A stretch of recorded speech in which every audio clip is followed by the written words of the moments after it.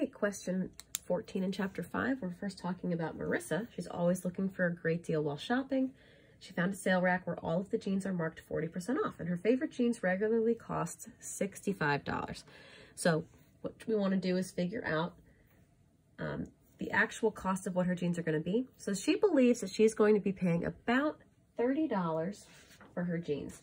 Now, if we think about what 50% off would be, let's try to estimate there. So if we're just thinking about what half off of her jeans would be, all right, I'm going to be taking my $65 and I'm going to be dividing that by 2.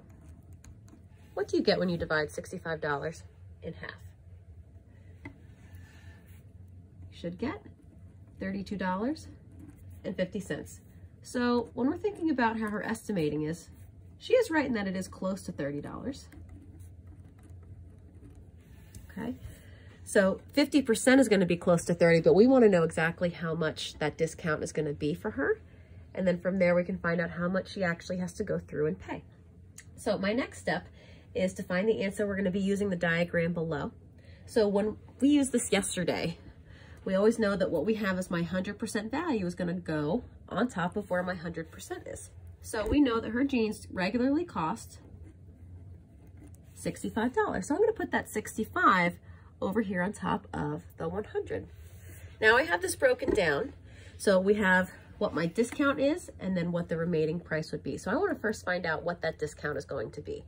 So since I know that we're getting 40% off, I don't know what that discount is going to end up becoming. So that's the missing value that I have. Now, if you remember from yesterday when we were setting up these proportions, we always want to have wherever my X is being on the right-hand side. So I see this fraction here is what I'm going to start with.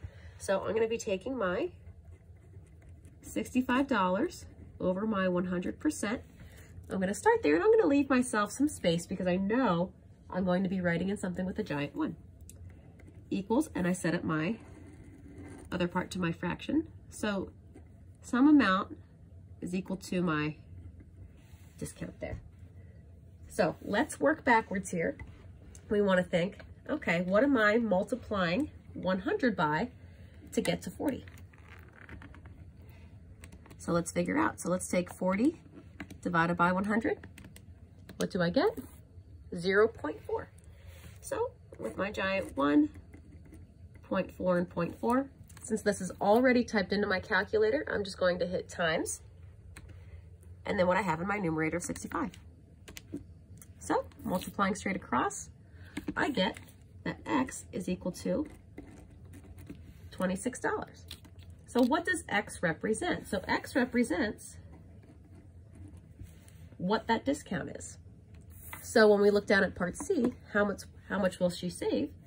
Well, 40% of that $65 is that $26. So that's how much she's saving. But how much is she going to have to pay now? So if she's getting $26 off, we want to know what that remaining 60% of her balance would be. So if the original cost